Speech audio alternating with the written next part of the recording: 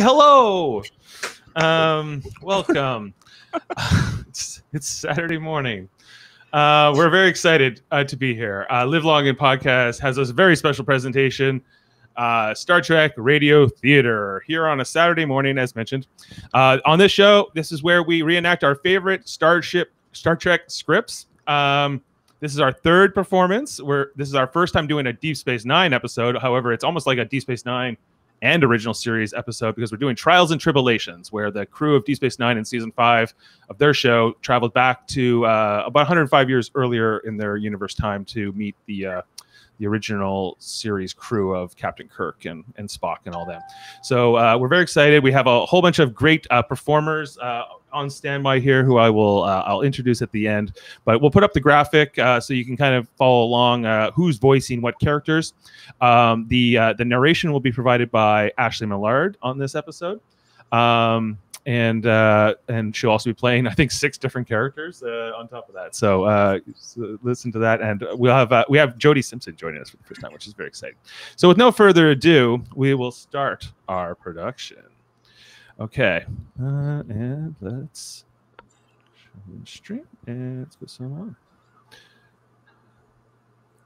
We fade into exterior space. Deep Space Nine in the year 2373, as a Federation transport docks at the station. We move to Station Ops Interior. Kira and Dax are at their posts when the turbo lift rises into view carrying 2 human men dressed in the 24th century equivalent of business attire. They are stern-faced and somewhat similar-looking, although one is carrying a briefcase. They are agents Dulmur and Lucsly of the Federation Department of Temporal Investigations. Kira moves as they step off the turbo lift and greets them with a smile. Welcome to Deep Space Nine. I'm Major Kira. I'm Dulmur. Lucsly, Department of Temporal Investigations. We've been expecting you. I guess you boys from Temporal Investigations are always on time. Hey. They exchange a look. These 2 guys don't crack smiles. Agent Dulmur is all business. Where's Captain Sisko? Kira points towards the door of the captain's office. Kira and Dax exchange a look. Sisko's in for a treat with these 2. We cut to Captain's office interior. Sisko is carrying a mug of coffee as he moves to his desk. Lucsly is taking pads out of the briefcase. Dulmur is studying Sisko's personal effects with a keen eye. Are you sure you don't want anything? Just the truth, Captain. You'll get it. Where do you want to start? The beginning. If there is such a thing. Captain, why did you take the Defiant back in time? It was an accident. Lucsly checks this off on his pad. So you're not contending it was a predestination paradox? Dulmur needs to explain for the layman. A time loop. That you were meant to go back into the past? No. Good. We hate those. So what happened? Sisko draws a breath and launches in. This may take some time. Is that a joke? No. Good. We hate those 2. A beat. All right, Captain. Whenever you're ready. Sisko clears his throat uncomfortably and starts in. 2 weeks ago, the Cardassian government contacted me and wanted to return an orb to the Bajorans. Dulmur takes a breath and looks at Lucsly inquisitively. Orb? They're devices of alien origin that are considered sacred objects by the Bajoran people. Each has a unique property, like the Orb of Prophecy or the Orb of Wisdom. The one we received from the Cardassians was the Orb of Time, although we didn't know that at first. Dulmur and Lucsly exchange a worried look. We cut to the Defiant in space 2 weeks prior. The ship in orbit of Cardassia Prime. Sisko continues to give his account to Temporal Investigations. When the Defiant arrived at Cardassia Prime, we weren't sure if we were dealing with a genuine orb or one of the fakes that have cropped up over the years. We move to the Defiant interior corridor. As Sisko's voiceover continues, the orb, in its protective tabernacle, is being carried down the corridor by 2 Bajoran security guards. Kira and Odo lead the way into one of the Defiant's quarters. I had it secured in one of the crew quarters so we could bring it back to Behr for authentication. But before we left Cardassia, we took on a passenger. We cut to the Defiant mess hall, as Worf brings in a harmless-looking elderly man in somewhat worn-looking clothes. Sisko continues to give his account to the temporal investigations. As soon as the old man sees Bashir and O'Brien seated at one of the tables, he rushes to them with joy on his face. Humans! I never thought I would see another normal face again. Bashir and O'Brien look up, a bit confused. This is Mr. Waddle. Mr. Waddle shakes the hands of Bashir and O'Brien. Yeah, Barry. Call me Barry. We are taking him back to the Federation. He was trapped on Cardassia when the Klingons attacked. I'm a merchant. I deal in gemstones, kivas, and trillium mostly. Barry indicates he wants to use the replicator. May I? Help yourself. Barry Waddle goes to the replicator. You know what Cardassians drink in the morning? Fish juice. Hot fish juice. Ractigino. We hear the sound of the replicator working. He takes the mug out and inhales the aroma. After 6 months, I was hoping the Klingons would invade. Barry Waddle smells his Ractigino with delight. At least they know how to make coffee, even if they are foul-smelling barbarians. Worf glares at him. Barry Waddle seems to recognize that he's likely offended Worf and scurries off. Sorry. Darvin decides it would be best to move off to another part of the ship. I wouldn't take it personally, Worf.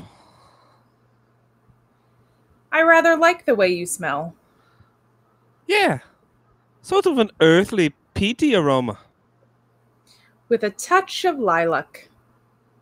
Worf won't respond. He exits, much to Bashir and O'Brien's amusement. We cut to the Defiant in space. As the ship cloaks, Sisko continues giving his account to the investigators. With the Defiant under cloak, we left Cardassian space and managed to avoid being detected by the Klingons. We cut to the Defiant bridge interior. Dax is at the helm, Sisko is in the command chair, O'Brien is at the engineering station. On the view screen, the stars streak by at warp. The lights are down to indicate we are cloaked. We were halfway home, and I was just starting to breathe easy. In the flashback, O'Brien speaks to Dax on the bridge. Trust me. Next time you see him, just sniff the air and go, is that lilac? Find somebody else. I have my own ways of torturing Worf. O'Brien and Dax look to Sisko, sitting in his captain's chair on the bridge. Don't look at me. Suddenly, an alarm goes off on O'Brien's console. I'm picking up a massive surge in chronoton radiation around. Before he can finish, the bridge suddenly distorts and we see a strange multiple imaging effect.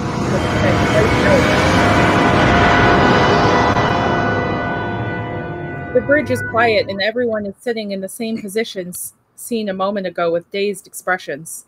It takes them a few seconds to come back and get their bearings. The view screen has gone static. The consoles are flickering as if systems were only slowly coming back on. What happened? The crew struggles to focus and make sense of what's going on. I don't know, but we've gone out of warp. Sensors are coming back online. Dax studies her console. Benjamin, there's something very wrong. According to the navigational computer, we're over 200 light years from our last position. The interior lights on the bridge come up as the Defiant decloaks. We're decloaking! Someone's activated the transporter. Deactivate it and get us back under cloak. I'm picking up another ship dead ahead. Can you identify it? The lights go down as the ship cloaks again. Not yet, but it's close, very close. Chief, I need that view screen. O'Brien works his console. I think I've got it. We focus on the view screen as the static clears to reveal an astonishing sight. The original Starship Enterprise. So close, it almost fills the screen. We shift our focus to Sisko and Dax. Everyone reacts with a shocked expression. That's The Enterprise. They all exchange a look. We cut to the Enterprise in space, the classic vessel hanging in space. We cut back to Deep Space Nine, the captain's office in 2373. Dulmur is eyeing Sisko, and Lucsly takes notes on his pad. Be specific, Captain. Which Enterprise? There have been 5. Lucsly gives Dulmur a look, indicating that he's got his facts wrong. 6. This was the first Federation ship named Enterprise. Constitution class. Dulmur and Lucsly exchange a dark look. His ship. James T. Kirk. Sisko has a huge grin on his face. The one and only. Dulmur and Lucsly shake their heads in horror. 17 separate temporal violations, the biggest file on record. The man was a menace. What was the date of your arrival? Stardate 4523.7. They both make effortless mental calculations. 105 years, 1 month, and 12 days ago. A Friday. What was the Enterprise doing? We cut back to the Enterprise and station K7 in space in the year 2268. The Enterprise is orbiting an old-style space station, as seen in the original series, The Trouble with Tribbles. Sisko continues to give his account to temporal investigations. She was orbiting one of the old deep space stations, K7, near the Klingon border. We cut to the Defiant interior, the orb cabin. One of the Bajoran deputies we saw carrying the orb is sprawled out on the floor outside the door. Bashir is reviving him. Odo is scanning the room with a tricorder. Kira is examining the orb tabernacle, which is closed. Sisko continues to give his account to temporal investigations. Security reported that just before we were thrown back in time, someone stepped the deputy who was guarding the orb and broke into the cabin. It didn't take us long to realize who it was. We cut to the Defiant mess hall. We focus on Odo and Worf standing next to a wall monitor where we see Darvin's face displayed. They are briefing Sisko, Dax, Bashir, and O'Brien on what they've learned. His real name is Arne Darvin. He is a Klingon altered to look human. Everyone exchanges looks. Things just got more complicated. His surgeon does nice work. We're assuming that he came aboard the Defiant for the express purpose of gaining access to the orb. Huh. Any idea why he brought us back to this point in time? We have a theory. Worf works the controls and a picture of a much younger Darvin appears on the monitor. This is Darvin as he appeared during that time period. At this moment, he is aboard Space Station K7, posing as a Federation official. So you're saying he's a spy? The younger Darvin's mission was to derail Federation colonization efforts by poisoning a shipment of grain, which is being stored aboard the station. However, 18 hours from now, James T. Kirk will expose him and he will be arrested. That arrest will end his career. Klingon intelligence will turn their back on him, and he will become an outcast. For what we've been able to piece together, he spent the next 100 years eking out a meager living posing as a human merchant. Then, in a final indignity, he was trapped in Cardassian space by the Klingon invasion. A moment of silence as all consider what they've heard. Then Sisko steps forward, starts to put it together. Until he heard rumors about an orb capable of taking him back in time. So what's he planning to do? Contact his younger self and warn himself about Kirk? He could be planning to kill Kirk. The bottom line is, we have to find Darvin and stop him before he has a chance to alter history. Do we know where he beamed to? Worf shakes his head. No. He wiped the transporter logs before he beamed out. So he could be on the Enterprise or the station. We'll have to search both. without arousing suspicion or altering the timeline ourselves. The last thing I want is a visit from Temporal Investigations when we get home. I suppose we ought to find a way to blend in. We move to a series of quick cuts, showing glimpses of our people getting dressed, but never quite revealing what they're going to look like. O'Brien pulling off his normal uniform, a pair of hands pulling black boots on, Dax putting on makeup to cover her spots, Sisko's hand emerging from a gold sleeve, its cuff displaying old-style gold stripes of a lieutenant, a pair of hands blousing trouser cuffs over a boot, Dax twisting her hair up on top of her head, a hand tucking a small phaser onto a belt under the back of a blue shirt, a hand closing the flip top of an old tricorder, O'Brien's hand flipping open an old-style communicator and closing it again. We focus an old-style command insignia on a gold uniform. We widen our view to reveal a medium shot of Sisko standing in front of a mirror in his quarters, checking over his disguise with a critical eye. Then he turns for the door. We cut to the Defiant corridor interior as Sisko steps out of his quarter and sees Bashir stepping out of the quarters across the way.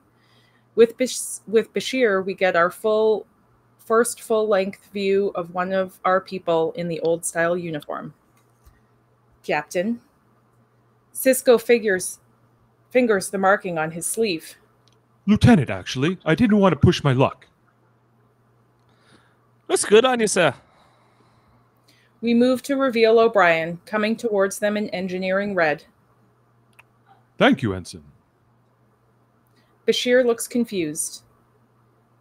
Wait a minute. Aren't you two wearing the wrong color? Don't you know anything about this period in time? I'm a doctor, not a historian. The sound of doors opening off screen. In the old days, operations officers wore red. Command officers wore gold. And women wore less. We cut to focus on Dax, who has stepped out of the door and looks stunning in a red mini-skirted communications uniform, her hair swept up into a beehive hairdo. She smiles at them, clearly enjoying herself immensely.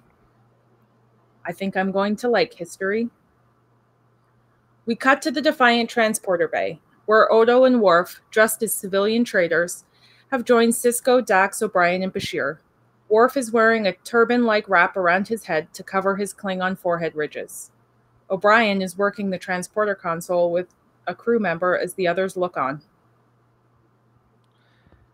The original Enterprise used an old-style duotronic sensor array. If we wait for just the right point in the scan cycle, we can decloak the Defiant almost 3 seconds without being detected. Is that enough time to transport us aboard? Barely! Dax crosses over them with a pad. Chief, here are the coordinates. The captain and I will start on deck 4 and work our way aft. You and Julian should start on deck 21. O'Brien nods. And work our way forward. Sisko turns to Odo and Worf, who are studying a pad of their own. What about the station? Little of it is habitable. Most of K7 consists of storage areas and industrial fabrication facilities. It shouldn't take that long to search. Security isn't as tight as it is on a starship. Sisko addresses the away teams. Remember, try to avoid contact with people of this time period. Everyone nods. We're coming up on a band shift in the scan cycle. Dax. Sisko and Dax move towards the transporter pad. We cut to the Enterprise in space. The Enterprise hangs in space. We move to the Enterprise corridor interior, deck 4. We focus on the turbo lift doors. The doors open and Dax and Sisko enter the bustling corridor of the Enterprise, filled with the sights and sounds of another time. Ship-wide announcements are being made over the comm system. People are talking on an old-style wall panels. They exchange a glance, sensing that they've indeed stepped into history. We cut to another Enterprise turbolift interior. O'Brien and Bashir materialize in the turbolift. They look around for a moment to get their bearings. Ready? O'Brien nods and speaks to the comm. Deck 21. Nothing happens. Deck 21. I said deck 21. Nothing. Maybe if you said please. What's wrong with this thing? Don't look at me. I don't know anything about this time period. Maybe it's jammed. Help me get this off the wall, off the panel. Suddenly, the door opens and an Enterprise science officer steps inside. O'Brien and Bashir make room and try to act natural. The crew member nods a greeting, takes hold of one of the handles on the wall and twists it. A light on the base of the handle comes on. Det 15. The turbo lift starts moving. Bashir and O'Brien exchange sheepish looks, reach out and grab handles of their own. I won't tell anyone if you don't. We cut to the Enterprise interior corridor, Deck 4, as Sisko and Dax move along it, trying to act casual, exchanging nods with passing crewmen. They really pack them in these old ships. Sisko indicates a small alcove cut into the corridor wall. What about over there? They cross to the alcove. There are drawers on the wall and a ladder that provides access to other decks. Perfect. An auxiliary communications juncture. Sisko pulls down the drawer to reveal a tangle of old-style circuitry. I'll pretend to do repairs. You scan for Darvin. Sisko studies the layout of the circuitry and whistles in amazement. He starts making repairs. Dax flips open the top of her tricorder. She smiles, charmed by the old-fashioned device. I used to have one of these. She activates the controls, and the device gives off a distinctive sound effect. Sisko keeps working, his attention on the circuitry. She studies the case. I love classic 23rd century design. Black finish, silver highlights. Sisko looks up at her. Dax. Dax gets back to scanning. Sorry. We cut to station K7 in space, spinning slowly. We move to the K7 bar interior as Odo enters through a distinctive diamond-shaped door and looks around the room for a moment, checking out the situation. Odo moves to the banquette, which is to the camera right from the door, and sits down facing the bar.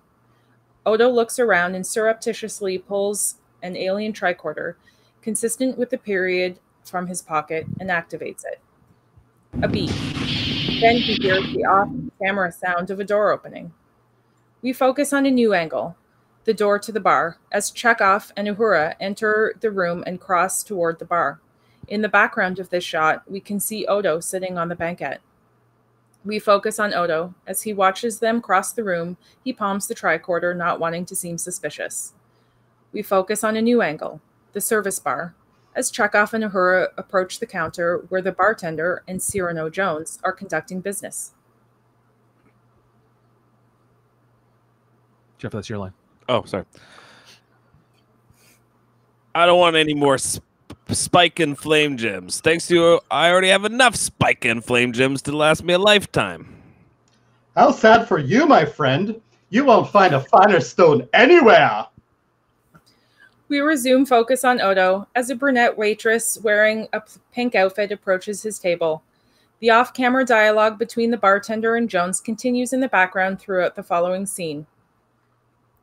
What's your pleasure? Huh. I'll have a rack to Gino. You're the second person today who's ordered that. What is it? Klingon coffee. Odo has a realization. The second person? Who was the first? An older man. A human. Where is he now? I don't know. He left about an hour ago. I think he said he'd be back. Odo thinks for a moment, then glances towards the bar. We focus on a new angle, the service bar, where the bartender is refusing Jones's wares. We focus back on Odo and the waitress. We don't have any Klingon beverages. Would you like something else? Tarkalian tea. Okay. She nods and moves off. Odo looks pensive. He's come to the right place. In the ensuing silence, we can now hear the dialogue at the bar a little bit better. Odo is only barely listening to this conversation, his mind absorbed by the information that Darvin has been here. I have something from the far reaches of the galaxy. Surely you want. Not at your price. Suddenly, Odo hears the sounds of trilling and cooing coming from the bar. He looks up in curiosity. We focus on Uhura and Chekhov as they react to the sight of the off-screen Tribble. Odo can be seen in the background, over shoulder, as he tries to see what's causing all the noise. Ooh, what is that? Is it alive? We focus on Odo as he reacts to the Tribble as it is presented to Uhura off-screen. We can still hear the sound of cooing. May I hold it? Oh, it's adorable. What is it? We focus on Odo's intrigued expression as we cut to the Enterprise in space, the ship orbiting near the station. We move to the Enterprise corridor interior, Deck 21. O'Brien and Bashir are at an open panel at a location. Crewmen move past them, busy at their own tasks. Bashir is scanning with a medical tricorder, but O'Brien is studying the circuitry with a baffled look. As he scans, Chief, you're supposed to be working. I'm afraid to touch anything. It's all cross-circuited and patched together. I can't make heads or tails of it. Sounds like one of your repair jobs. They have a chuckle. O'Brien reaches in and pretends to do something. They continue at their tasks for a beat.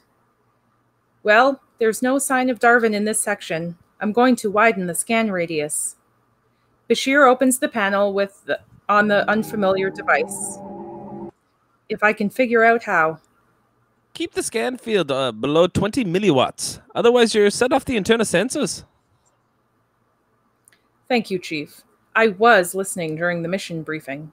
Bashir activates the handheld bioscanner and it gives off a distinctive sound. Suddenly, a voice from off-screen. What are you two doing here? We focus on a new angle to include a fresh-faced young engineer. He's carrying an old-style Trident scanner and is genuinely surprised to find our guys working on this particular panel. Scotty told me to do this. O'Brien and Bashir have no idea what this means. They're going to have to vamp. Oh, you were going to do this. It's on the duty roster. O'Brien doesn't know what to say. Bashir covers. There must have been some mix-up. The engineer looks at Bashir, finding it odd to see a blue shirt scanning with a tricorder. Isn't that a medical tricorder? Bashir looks down at the device in his hand. Yes, it is. I'm a doctor. The engineer looks more puzzled than suspicious. Why do we need a doctor to repair a power relay? You don't, obviously. O'Brien is looking at Bashir with the same expression as the engineer, just waiting to hear what he's going to say next. No, I'm doing a study. It has to do with work-related stress. Oh. Bashir passes the buck to O'Brien. Why don't you two go on? Pretend I'm not here. O'Brien shoots him a dirty look. Bashir keeps scanning for Darvin. The engineer looks at the console. So where should we start? O'Brien has no choice but to pretend he knows what he's doing and try to do it with confidence. Well, obviously the first thing we should do is to take this trans data here and... Pulls it from its socket. The lights dim and the sound of the tricorder's power system ebbs. O'Brien places it back. And leave it exactly where it is. The lights come up again and the sound returns to normal. O'Brien frowns, glares into the panel. The engineer looks at him uncertainly, then up at Bashir. The job pressure has been getting to him. The engineer nods sympathetically. Oh. Why don't you take over? Bashir turns to O'Brien. All right, Ensign. I think I've seen enough. Let's get you back to sickbay. O'Brien glowers at him, but is grateful to get away. He turns to the engineer. Oh. I'd appreciate it if you wouldn't mention this to anyone. No problem. Hope you feel better. O'Brien gives him a pained smile, and he and Bashir move away, off Bashir's smirk. We cut to the K7 bar interior. Odo is sitting at a different table, looking at something in his hands, which are in his lap, below table level. We can hear the same trilling as before, and Odo seems strangely soothed by it. He looks up, and Worf enters, wearing his disguise. Worf sees Odo and goes to him. He glances around the bar for a moment and then leans forward. I have completed my search of the primary habitat levels and... Worf trails off as the sound gets attention. From his position, he can't see what Odo has. What is that sound? Soothing, isn't it? The bartender called it a... Odo lifts his hands to show Worf, and we see that he's holding a furry little tribble. But the second it gets within sight of Worf, it begins squealing in alarm and trying to jump out of Odo's hand. Worf instantly leaps to his feet in revulsion and steps back. Odo yanks it back and tries to calm the tiny creature. Worf is disgusted. A tribble. We focus on Worf as he glares at the furry beast. Sit down. You're drawing attention. Worf slowly takes his seat, keeping a safe distance from the table and the tribble. Where did you get that thing? From a man named Sierrana Jones. He told me tribbles like everyone, but this one doesn't seem to like you. Feelings. Worf takes a moment to control his emotions. The feelings mutual. They are detestable creatures. Interesting.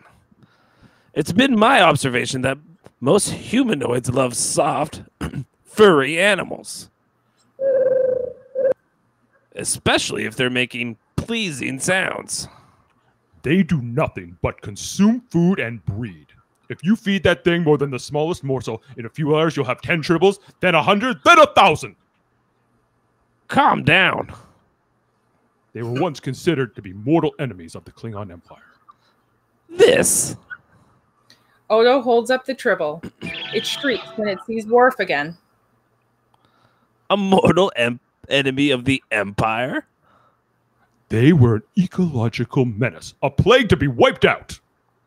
Wiped out? What are you saying? Hundreds of warriors were sent back to attract them throughout the galaxy. And Amara obliterated the Tribble homeworld. By the end of the 23rd century, they had been eradicated. Another glorious chapter of Klingon history. Tell me, do they still sing songs of the great Tribble hunt? At that moment, the station suddenly goes to red alert. Worf and Odo react in surprise. We cut to the Enterprise corridor, interior deck 6. The ship has just gone to red alert, and while the klaxon sounds, crew members are rushing through the corridor with urgency as they scramble to their posts.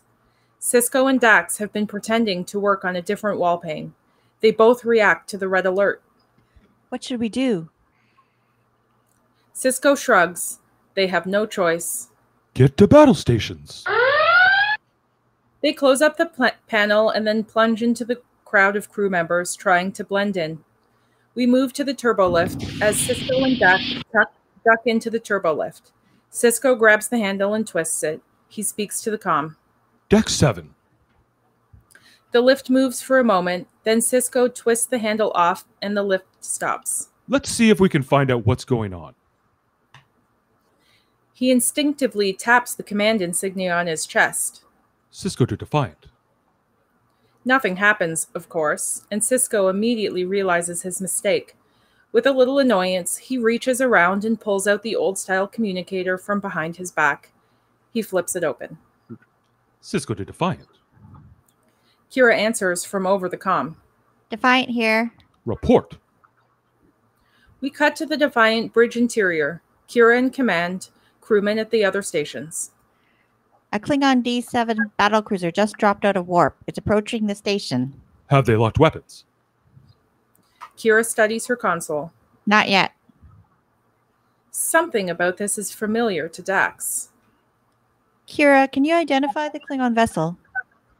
The IKS Gross. We cut back to the Enterprise corridor with Sisko and Dax. Dax smiles. That's Koloth's ship. Curzon's old friend? Dax nods. Yes, and he isn't going to attack. I remember Koloth telling me he once traded insults with Kirk on a space station near the Federation border. He always regretted never getting the chance to face him in battle. Kira gives a further update over the comm. The Klingon ship just transported 2 people to the station manager's office, Captain. Dax is excited. That's Koloth. Maybe we should beam over to the station and help Odo and Worf. We know that Darvin was there a few hours ago. I think it might be better if Chief O'Brien and Dr. Bashir go. But if we went, we might run into Koloth. Exactly. Dax is now disappointed. It's not as if he would recognize me. I'd love to see him at his prime. Dax? Major, beam the Chief and the Doctor to K7 and fill them in. Aye, sir. Sisko twists the handle and the lift starts moving again. It would have been fun. Too much fun. As the turbo lift stops and they exit, Sisko continues to give his account to temporal investigations. Dax was right about the Klingons. They were only interested in shore leave. We cut to the Enterprise and K7 in space. The ship is near the station. And Captain Kirk allowed them to beam aboard the station in small groups. When the Enterprise stood down from red alert, we all resumed our search for Darvin. We move to the Enterprise corridor turbo lift interior. Bashir and O'Brien are near an alcove, trying not to be conspicuous as O'Brien talks on his communicator to Kira. The ship is no longer at red alert. The next band shift in Enterprise scan cycle will be in 3 minutes. We'll be ready, Major. O'Brien out. O'Brien closes the communicator. We should find a turbo lift. They both turn and walk to a nearby turbo lift. They wait outside for a beat. Then the doors open, revealing the female crew member seen earlier, who we will learn is named Watley. O'Brien and Bashir stopped, surprised to see her. She looks up and smiles at the sight of Bashir. Hello again. A moment, and then they realize they have to go inside. Hello. O'Brien nods a greeting as they enter the turbo lift and grab the handles. Dicked in. The lift starts moving. Watley looks over for a beat, glances down at Bashir's waist. Your flap's open. Excuse me? On your tricorder, you're draining power. Bashir looks down at his tricorder and sees that the front flap is indeed open. He hastily closes it. Oh, thank you. He's always doing that. She looks over Bashir for a moment. You're a doctor? Yes. I just transferred here from the Lexington last week. An awkward beat. Welcome aboard. She nods her thanks, still looking at Bashir. I'm coming into sickbay tomorrow for my physical. The doors open, and she turns and gives Bashir a very direct look. 1500, Lieutenant Watley. She gives him a suggestive smile, and Bashir is smiling right back at her until the moment she says her name. Then he blanches slightly. Watley exits to the corridor, and the doors close behind her. O'Brien makes a throwaway joke. You realize, of course, she's just using you to get to me. O'Brien activates the lift and moves for a few beats. Then he stops it again. O'Brien notices the stricken look on Bashir's face. Watley? That was my great-grandmother's name. Funny. And I think she was in Starfleet. O'Brien just shrugs. It's a common enough name. Bashir's mind is racing. But what if that was her? Do you realize the odds? O'Brien reacts in exasperation as his communicator beeps. He flips it open. No one ever met my great-grandfather. This could be a predestination paradox. O'Brien isn't biting. Come on, Chief. Surely you took elementary temporal mechanics at the academy. I could be destined to fall in love with that woman and become my own great-grandfather. You're being ridiculous. Ridiculous? If I don't meet with her tomorrow, I may never be born. O'Brien gives him a "do you have any idea what you're saying" look. Kira speaks over the comm. Chief, are you ready for transport? Oh, we ever? Stand by. Bashir turns to O'Brien as they await transport. You saw the way she looked at me. You can't just dismiss this. I can try. All right, fine. But I can't wait to get back to Deep Space Nine and see your face when you find out I never existed. O'Brien can't help but laugh as they both dematerialize. We cut to the Enterprise corridor interior, Deck 12. The ship is no longer at red alert. Sisko is pretending to work on another wall panel, while Dax stands on his right scanning for Darvin. Dax turns to the right as she scans, and then sees something which makes her turn back to Sisko. Sisko continues to give his account to temporal investigations. Dax and I resumed our search for Darvin. Benjamin, look. Sisko looks up and reacts as we focus on a new angle. Kirk and Spock are walking down the corridor towards the camera. They walk into an intersection just as the intercom whistles for attention. As Kirk moves to the wall to answer the comm, the camera dollies back to a wider shot, which reveals Sisko and Dax in the background, framed between Kirk and Spock. Sisko is standing with his back to the camera, while Dax is standing profile facing left. Over the intercom, Ensign Chekhov begins to speak. Bridge to Captain Kirk. Kirk here. Mr. Baris is waiting in Channel E to speak with you, sir. We shift our focus to Sisko and Dax as they continue to work. In the background, we can hear Kirk talking to Chekhov on the comm. Sisko whispers to Dax. Keep working. We're a maintenance crew just doing our job. Dax glances to her left. Mr. Baris is coming on. Yes, Mr. Baris. What can I do for you? Kirk, this station is swarming with Klingons. Dax's glance falls on the two men. I was not aware, Mr. Baris, that 12 Klingons constitutes a swarm. Captain Kirk, I consider your security measures a disgrace. In my opinion, you have taken this entire... Dax smiles and continues to watch Kirk and Spot throughout the conversation. I had no idea. What? He's so much more handsome in person, and those eyes. Kirk had quite the reputation as a ladies' man. Not him. Spock. In the foreground, Kirk is giving Spock a pained look. In the background, Sisko glances up at Dax. Then he starts closing up the panel. Jeff. Free and complete access to the station to that man who just walked out of here. We resume focus on Sisko and Dax. Let's go. He begins to take her by the arm. Dax is still looking at Spock as Sisko takes her by the arm, and they cross toward camera right and head off down the corridor.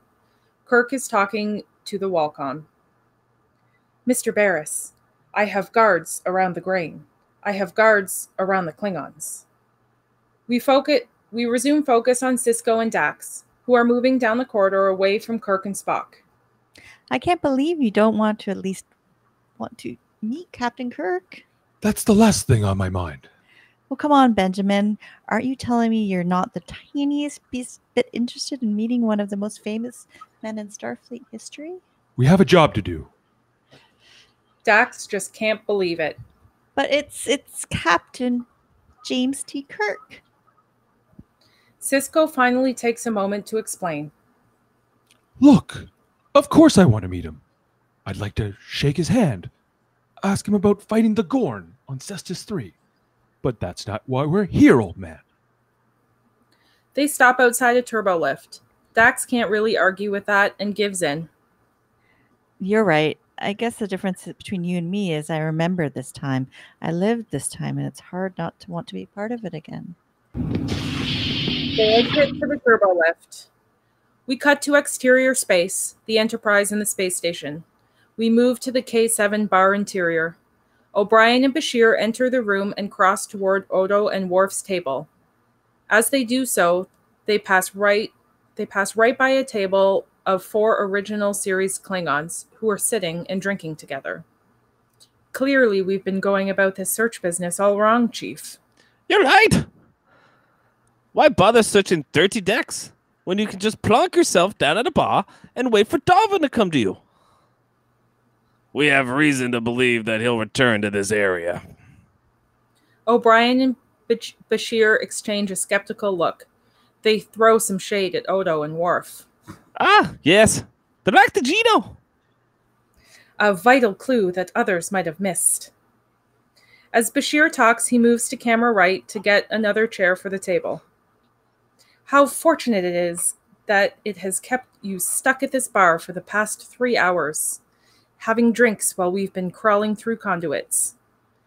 Behind Bashir, the door opens, and Scotty, Chekhov, and Freeman enter and pause for a moment inside the doorway. Bashir gets his chair and crosses to camera left, back to the table with the others. O'Brien glances over his shoulder, sees something, reacts, and then turns back to the others. My God, that's him. Who? Kirk. As Scotty, Chekhov, and Freeman sit down, clearly O'Brien has mistaken Freeman for Kirk. Where? On the left, in the gold, just sitting down. That's Kirk? O'Brien glances back quickly, trying not to call attention to himself. It would be an honor to meet him. Let's buy him a drink. Gentlemen, no one's buying anyone a drink. The others look sheepish for a moment. O'Brien also realizes he left his wallet on the Defiant. He's right. We can't risk altering the timeline. They look over at the table again. We focus on Scotty's table. The blonde waitress is serving Scotty, Chekhov, and Freeman drinks at their table. We resume focus on Odo's table as the brunette waitress comes over. What'll it be, boys? And don't ask for renact if I have to say we don't carry that one more time. Odo is suddenly very interested. Who ordered a renact? The Klingons. Everyone except Worf looks around the room mystified. Klingons? They still don't see any. Worf is getting increasingly uncomfortable. The waitress can't believe it. Over there! And over there! She points to a nearby table Bashir and O'Brien passed earlier. They turn and look with some surprise at the original series-style Klingons, who do not have the typical forehead ridges they're accustomed to seeing. Worf studies his drinks as the others turn one by one and look at him for explanation. Those are Klingons? All right, you boys have had enough. The waitress moves off. Worf looks with a discomfort at the 3 expectant faces. Mr. Worf? They are Klingons. And it is a long story. 3 heads turn and look at the Klingons and then look back at Worf. What happened?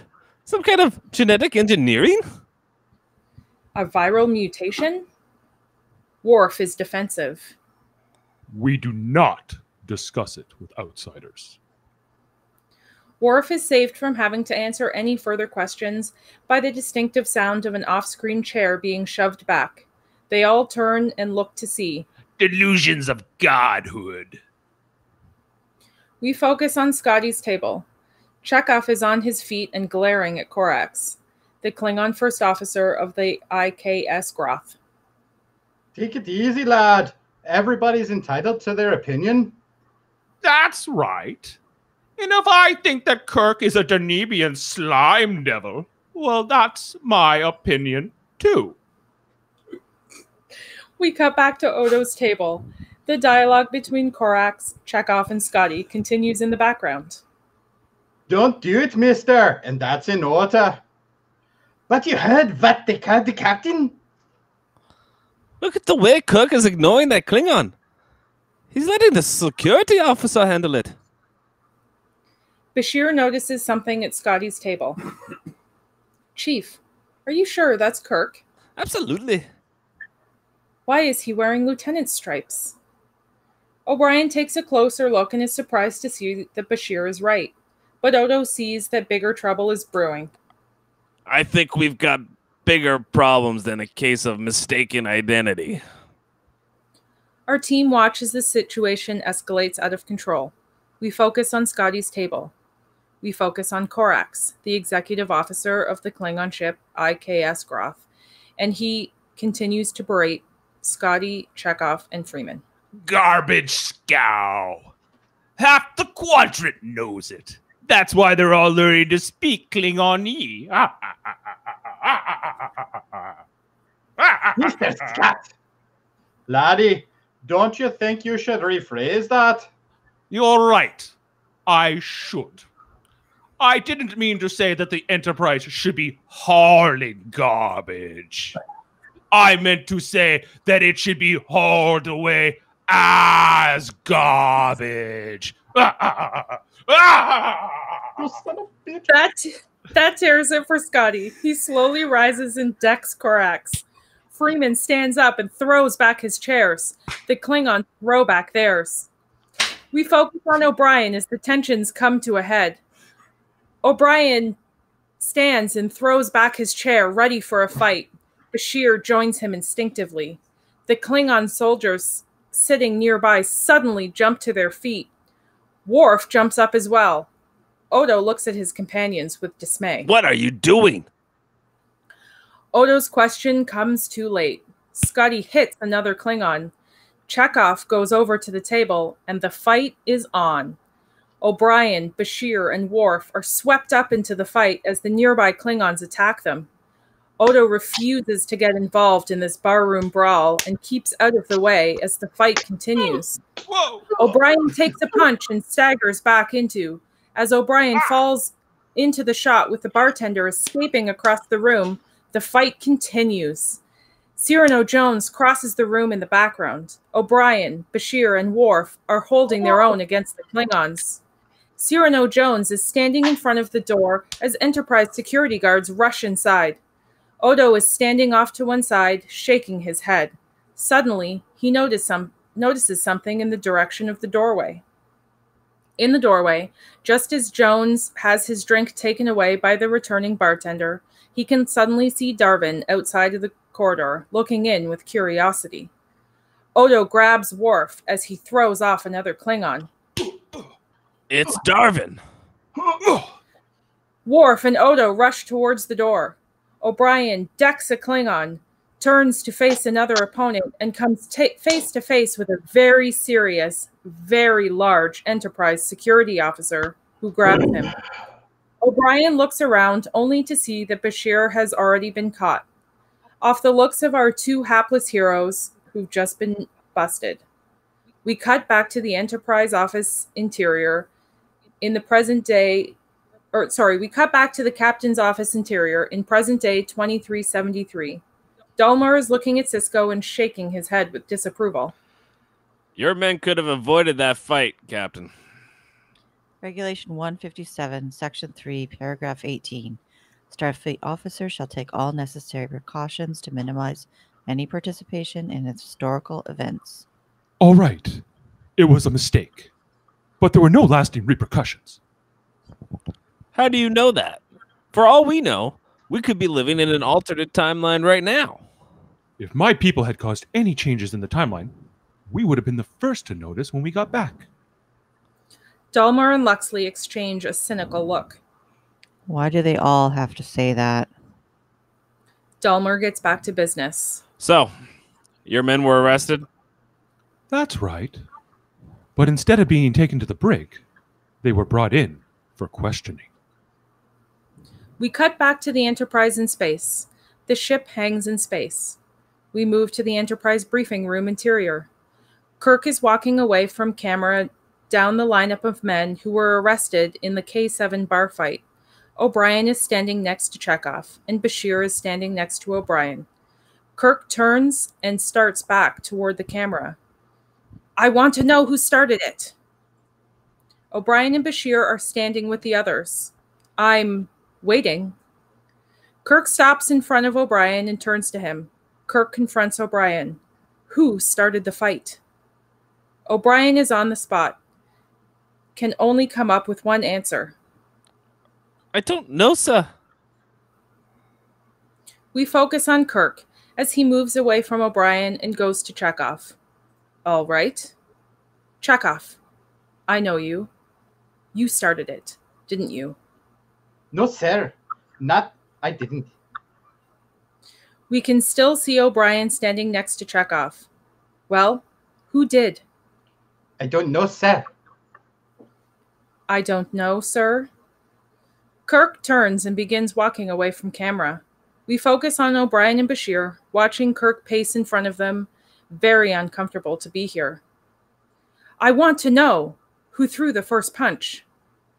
Kirk reaches the end of the line and begins walking back toward camera. All right, you are all confined to quarters until I find out who started it. Dismissed. As everyone turns and begins walking out the door, we cut to the Enterprise corridor interior. The Enterprise officers are entering from the briefing room and heading down the corridor away from the camera.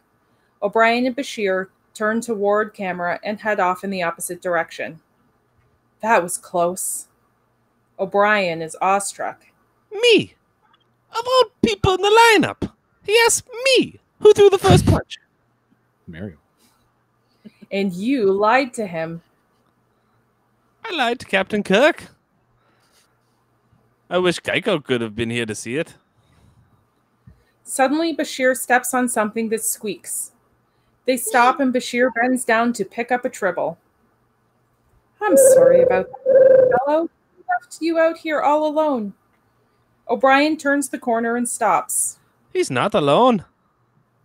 Bashir looks up and reacts too. We focus on a new angle, showing that the Enterprise corridor ahead of them is littered with Tribbles. Some crew members are petting them, others are stepping over them, etc. Off this image, we cut to the Defiant transporter bay. Odo, Worf, and Darvin materialize on the platform. Worf and Odo are gripping Darvin roughly, and it should appear as if they just grabbed him seconds before beaming away. Darvin struggles for a moment, then realizes he's aboard the Defiant and stops. Odo releases him, but Worf shoves him against a wall. Welcome back, Mr. Darvin. The pleasure is all mine. Worf, hold on. Worf releases him. I hope you realize you'll be facing some very serious charges when we get back. You wouldn't dare put one of the greatest heroes of the Klingon Empire into the brig. You are no hero to the Empire. Darvin smiles. I will be. I've been thinking about my statue in the Hall of Warriors. I wanted to capture my essence. He turns to Worf. Our statues can be so generic sometimes, don't you think? I take it whatever your plan is, you've already set it in motion. Darvin is unfazed. I see myself with Kirk's hand in one hand and a Tribble in the other. Worf isn't going to toy with this guy. He moves over and gets right in his face. What have you done? Did you hire someone to kill him? Did you sabotage the Enterprise? Nothing so mundane. Let's just say Kirk's death will have a certain poetic justice to it. We cut to the Enterprise corridor where we focus on Sisko as he reacts in disbelief. He put a bomb in a Tribble? Widen to reveal Sisko and Dax at work again on an Enterprise corridor. This time, Sisko has placed the communicator inside the open drawer so that it appears he and Dax are bending down and looking inside, talking to each other. Tribbles can be in the corridor as well. It's his revenge. Originally, Kirk saw how a Tribble reacted to Darvin and realized he was a Klingon. We cut to Defiant Transporter Bay interior. Odo, O'Brien, Bashir, and Worf are standing near the transporter console. Darvin has been taken away. He wouldn't say where this Tribble was, but he did say that it was going to set off within the hour. On the Enterprise, Sisko glances around the corridor, which has Tribbles clustered here and there. It could be anywhere. Benjamin, I think we should risk going to the bridge. If we can use the internal sensors, we can scan the entire ship for explosives in a matter of seconds. Sisko speaks to the comm. Dax and I will take care of the Enterprise. The rest of you beam over to K7 and start searching over there. Worf and Odo exchange a look. Understood. But I think Worf should remain here. It seems he's allergic to Tribbles. Dax and Sisko exchange a look, but Sisko decides not to pursue the matter. All right. O'Brien speaks over the comm. Captain, I'm not sure we can get to K7's internal sensors. Then you'll have to manually scan every Tribble on the station. There must be thousands of them by now. Hundreds of thousands. 1,771,561. The people on the Defiant react and look at each other. On the Enterprise, Sisko looks up at Dax. That's starting with one Tribble with an average litter of 10 every 12 hours after 3 days. Sisko just looks at Dax. Not now. Thank you. Sisko speaks to the comm. You have your orders, people. Sisko out.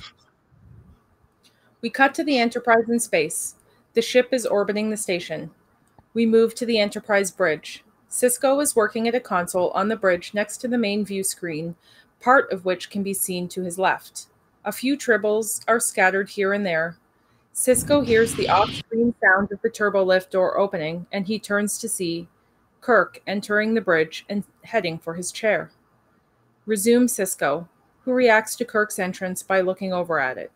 Dax is standing at the engineering console opposite Sisko.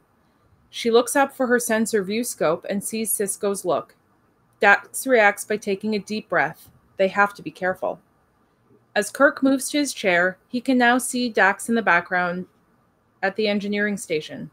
He sits, and we hear a Tribble squeak, and Kirk then finds the Tribble in his chair. Sisko suppresses a smile. As Kirk sits down and looks around the bridge, he looks directly at the off-screen Dax.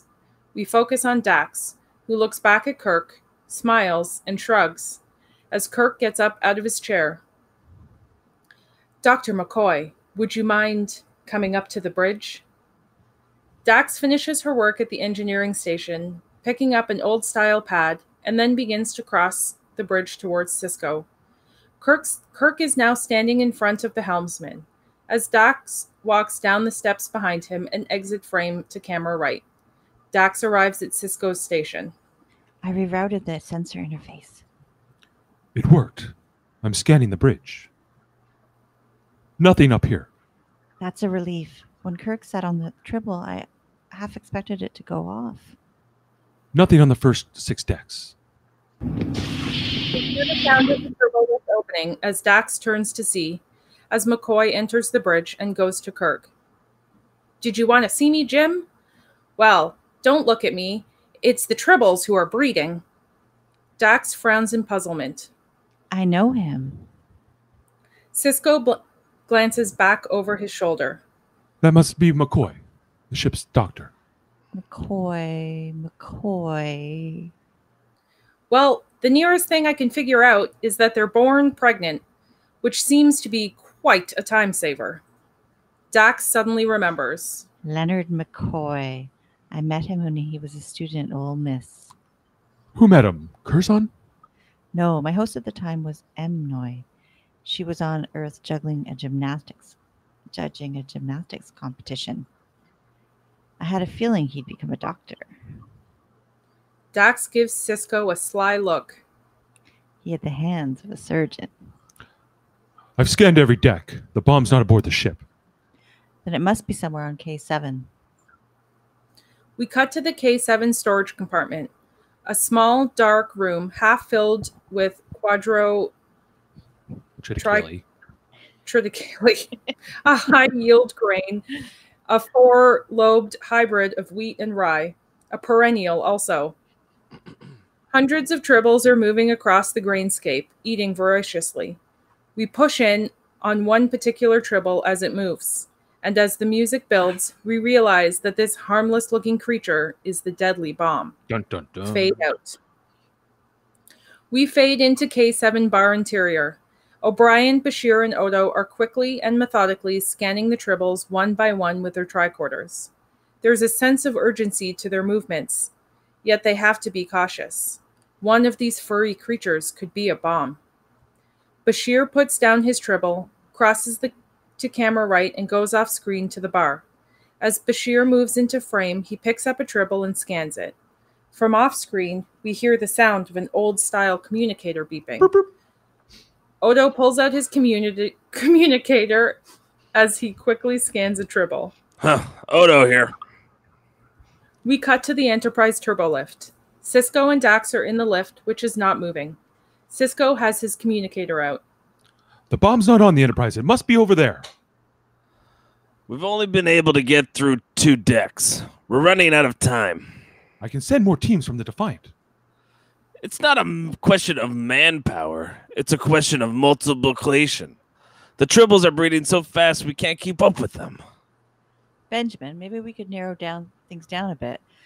Presumably, Darvin put the bomb somewhere he knows Kirk is going to be in the next half hour. So we stick close to Kirk. Sisko is onto it. He might lead us right to it. It's worth a try. But there's no reason for us to stop searching over here. Keep at it for now, Constable. Sisko closes his communicator and then grabs the turbo lift handle. Deck 5. We cut to the Enterprise in space. The ship hangs in space. We move to the Enterprise rec room interior. Sisko and Dax are sitting across from each other at the table in the foreground as Kirk and Spock enter the room in the background. Sisko is facing camera while Dax has her back to us. Kirk and Spock walk across the room, which is littered with tribbles, and go to the wall replicators. We're looking over Sisko's shoulder at Dax. Dax is watching Kirk and Spock across the room. Off screen, Sisko turns his head slightly to camera right to watch as well. This is my chicken sandwich and coffee. Kirk and Spock react to the tribbles in their food. I want these things off my ship. I don't care if it takes every man we've got. I want them off the ship. Scotty enters, carrying a boatload of tribbles. Aye, they're into the machinery all right. And they're probably in all of the other food processors too. How? Probably through one of the air vents. Captain, there are vents of that type on the space station. We focus on Dax and Sisko. And in the storage compartments. Sisko has a realization. Storage compartments. Storage compartments. Sisko gets up and heads for the door, and Dax follows him. Have him meet us near the storage compartments. We're beaming down. We cut to K7 in space. The station is slowly turning in space. We move to the K7 storage compartment interior. Sisko and Dax are quickly lowering themselves down into the dark room by a ladder. The grain seen earlier is now completely gone, eaten by the tribbles, and the room is a mass of furry creatures. Sisko and Dax gently step down into the pile of tribbles and begin scanning them with tricorders. Most of these are dead. The grain's been poisoned. But they don't have time to speculate as to why. I'm picking up a faint tricobalt signature. The bomb's under here somewhere. They both begin shoving tribbles aside, trying to get to the bottom of the mound. Suddenly, they hear the sound of an electronic lock being worked. What's that? The sound continues. We cut to the K7 storage corridor. Kirk is trying, without success, to open one of the doors, as Spock, Baris, Lurie, and the security guards look on. "It's not working, sir. It seems to be stuck." "Here, let me try." Back inside the storage compartment, Someone's trying to open the bay door. they exchange a worried look. Outside of the storage compartment bay doors, Kirk is placing the lock mechanism on the upper door. He turns it, and then the door opens and tribbles pour out on top of him. Back inside the storage compartment, we see Sisko and Dax as the tribbles pour out of the now open door and half empty the room. Outside of the storage compartment bay doors, the tribbles continue to pour down on Kirk. Back inside the storage compartment, Dax reacts to something on her tricorder. Benjamin, it's right here in front of us. Dax starts checking the tribbles. Sisko quickly moves over and helps. He grabs a small white tribble, scans it, and then tosses it away.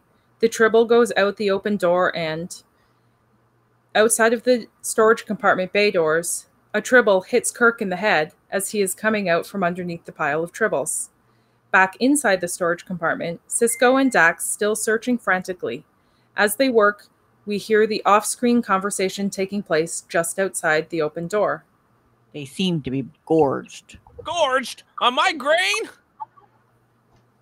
As Baris says this line, Dax tosses a large brown tribble inside. The brown tribble hits Kirk in the head. Back inside storage compartment, they continue searching. We hear Baris off camera. Kirk, I'm going to hold you responsible. There must be thousands of them.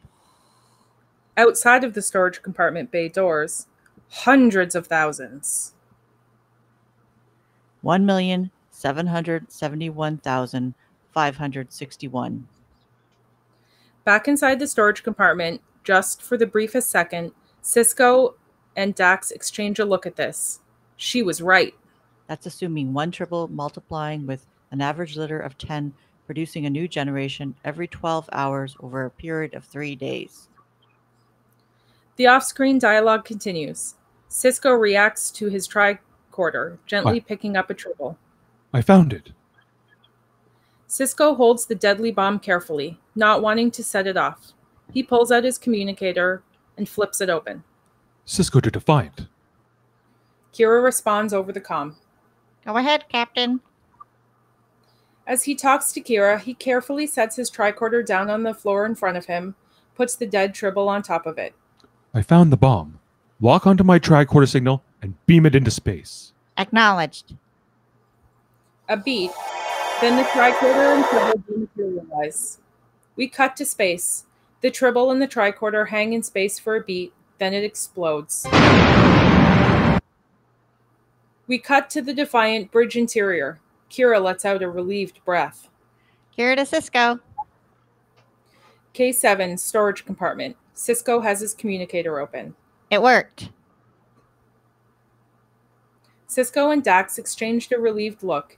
In the background, Kirk is saying, "And as captain, I want 2 things done." Sisko and Dax absently toss the tribbles into their hands away. Outside of the K7 storage compartment doors, as a matching tribble comes out and hits Kirk on the head.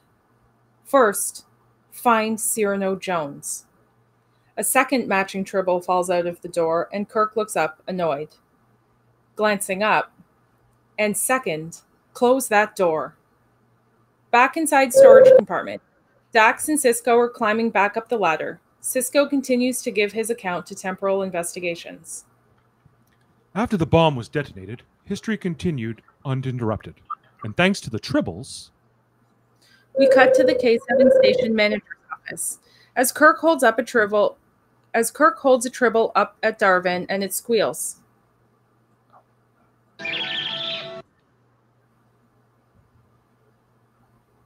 Kirk was able to uncover the truth about Darvin. And they don't like you, Mr. Darvin. I wonder why. Bones? Bones scans Darvin. Jim, this man is a Klingon! We cut to the Defiant interior, the orb cabin. Kira is standing in front of the tabernacle. Kira reaches up and opens the tabernacle, which then floods the room with light. Kira's head should block the view of the interior of the tabernacle, and we never see the orb itself. By the time we returned to the Defiant, Major Kira had discovered how to use the orb to bring us back to our own time. We cut back to Deep Space Nine, the captain's office in 2373. As before, Dulmur and Lucsly questioning Sisko. And that's when you returned to the present? There's a long beat before Sisko answers. Well, not exactly. Dulmur and Lucsly exchange a worried look. What did that mean? Before we left, I realized there was one last thing I had to do. As we push in on Sisko's face, we cut back to the Enterprise in space in 2268. The ship hangs in space. Something I'd been thinking about ever since I saw that ship on the view screen. We move to the Enterprise bridge. We focus on Sisko. He's looking at something off screen. In the background, we can see the engineering console. Excuse me, Captain. Here's tomorrow's duty roster for your approval. Sisko is standing next to Kirk's chair, holding an old-style pad and stylus. Kirk looks over at Sisko and reacts with puzzlement. Lieutenant... Benjamin Sisko, sir. We focus on Sisko. I've been on temporary assignment here. Before I leave, I just want to say it's been an honor serving with you, sir. Kirk smiles at Sisko. Kirk begins to hand the pad back to Sisko. All right, Lieutenant, carry on. Thank you, sir. We focus on Sisko. As Kirk's hand enters frame and Sisko takes the pad, he smiles and then turns away to go. We cut back to the captain's office interior in present day 2373. Sisko is sitting on his chair, smiling at Dulmur and Lucsly. Now, if you want to put a letter of reprimand in my file for that, then go ahead. We'll have to review the case before making any recommendations. However, I don't think there was any harm done. Lucsly looks up in surprise as Dulmur permits himself just the barest hint of a smile. Probably would have done the same thing myself. Lucsly thinks about this for a moment, then seems to agree. He nods to himself thoughtfully and then closes his briefcase. We cut to Ops Interior. Sisko is walking Dulmur and Lucsly to the turbo lift. Dax and Kira are at their stations in the background. You'll be receiving our report in about a month. But based on what you told us, I don't think there's anything to worry about. I'm glad to hear it. Goodbye, Captain. Goodbye. Dulmur and Lucsly step into the turbo lift. Docking port 7. The turbo lift goes down, taking the investigators away. Kira and Dax move over to Sisko, who looks relieved. It went well? Sisko nods. Kira is relieved. Good. The constable wants to see us on the promenade.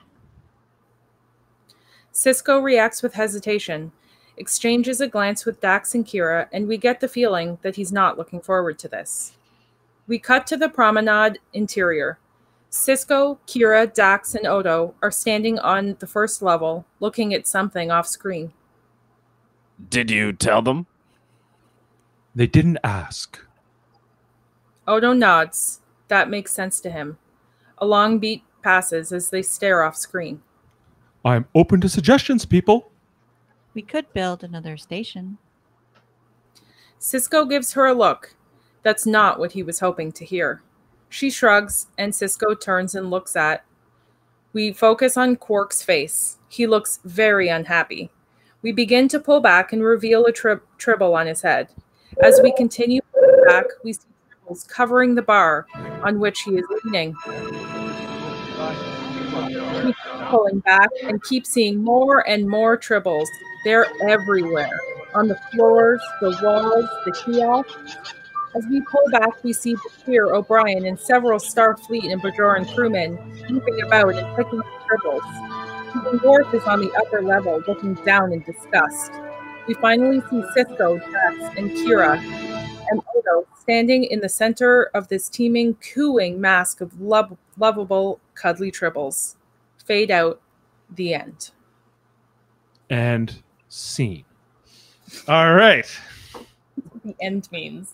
And that concludes our reading of Trials and Tribble-ations from Deep Space Nine's 5th season, 3rd episode, I believe, or 6th episode.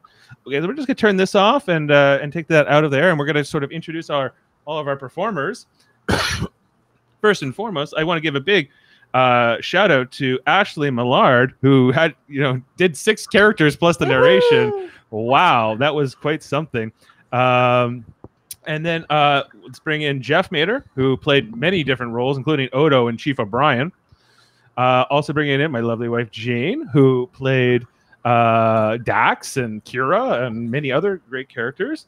And last but not least, we also have Jody Simpson, who was playing Chekhov and Cyrano Jones and some others. So hey, congratulations and well done, everybody. It was quite something. So if everybody's got a couple minutes, we can maybe break it down and see how we felt, and just kind of give us some of our things. So how does everyone feel about it?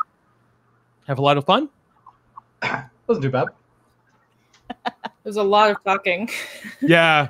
I'm really thinking that if you're even has a voice at this point, whoever is the narrator from now on just doesn't have to do maybe a couple throwaway roles, but a couple of small roles. But having the bigger roles and doing the narration, I know is a lot. So well done. Yeah.